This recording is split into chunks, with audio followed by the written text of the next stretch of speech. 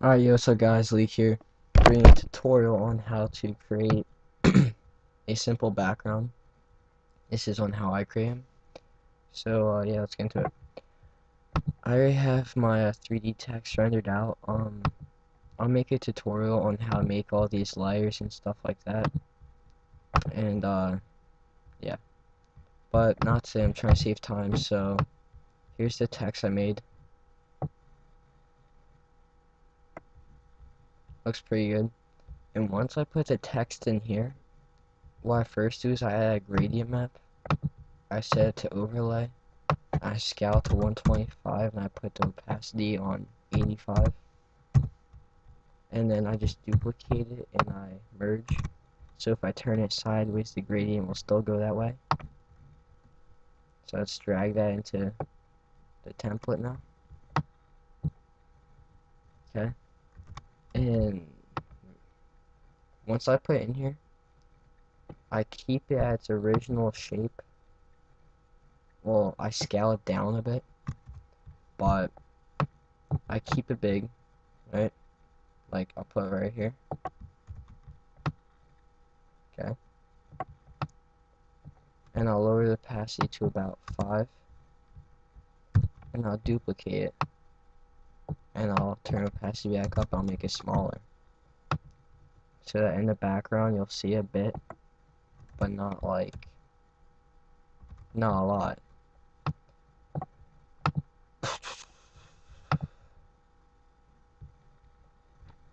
Hold on. Let me do this real quick.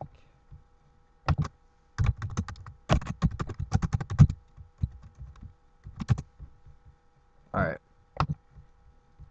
So now what we want is to bring it closer to the module.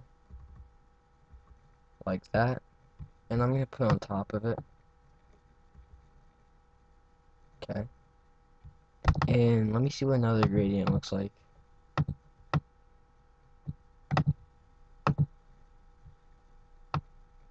I'll scale to 150. I'll put the opacity on about 10. Okay, now I'm going to add drop shadow, distance 0, spread 15, size 20. Okay, and I'll even add a little bit more of an effect. I'll duplicate the layer, take off the drop shadow, keep the gradient, and go filter, blur, motion blur, and put it on 90 for the angle.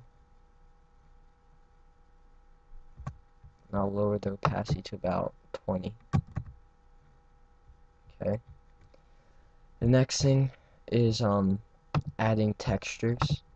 So I'm gonna use a couple of textures for my Christmas pack if you download it. Okay. Put that in Photoshop. Okay. And then now scale that down.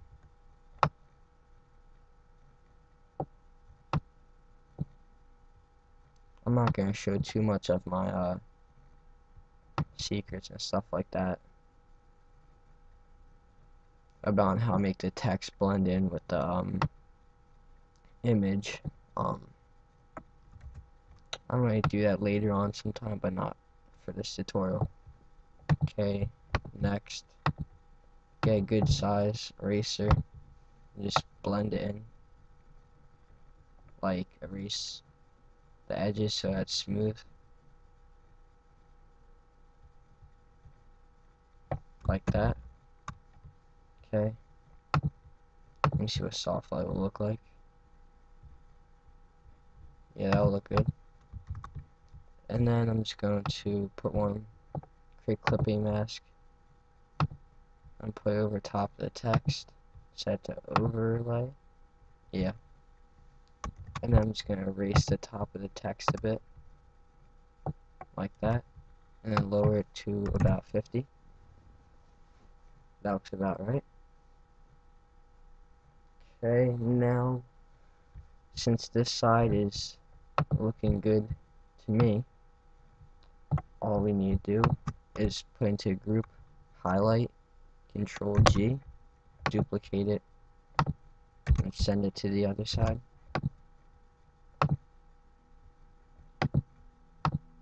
Horizontal, flip vertical, and line up back up with the text. There we go. And send it across.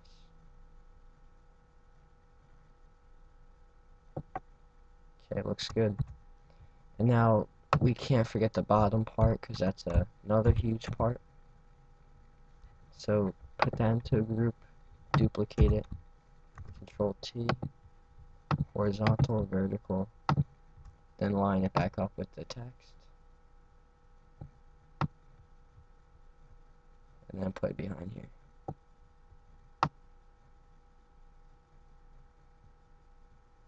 Okay, that looks good. And with this 3D text, what you can also do is, this looks pretty cool if you bring it in here and then put it over top, and then if you make the text smaller like that, then you turn it a bit, maybe put it across this box right here, so that if we click on the box, magic wand, shift control I,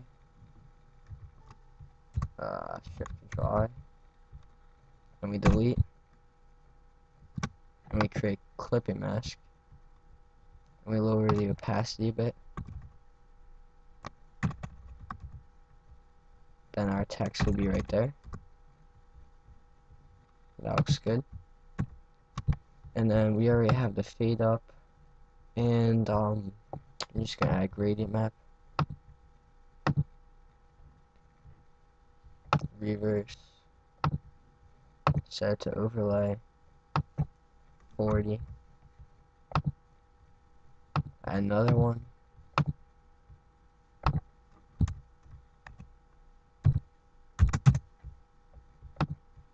okay, add another one, and I'm gonna add this one that everybody uses basically, purple and orange, and set that to soft light or overlay. Let me set to soft light and put that on half of that, which is 20. And yeah, if yeah, I'm just gonna say design by my name real quick. How much time do we got? Alright, I'm on schedule. Alright, and then I'll put design by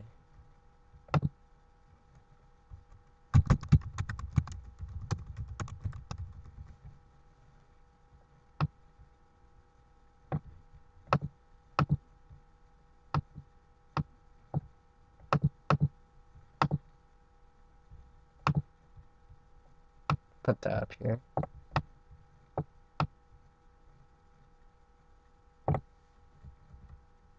And then just add gradient to it. Just like a little bit. Yeah, looks good. Okay, and yeah. Like I said, this is on how I make YouTube backgrounds normally. I'm not gonna go into further detail on how I make like the ones I put more time into. But this is on how I just made a quick, I would say 6-minute one. And I will have the text, since I'm nice, I'll have this in the description of this Lightroom so you could change it. And I'll have the PSD in here. And you could get rid of design by, because you don't really need that if you're making it. And I don't want to be known for designing something I didn't do. So yeah, I hope you guys enjoy this tutorial. Comment, like, and subscribe.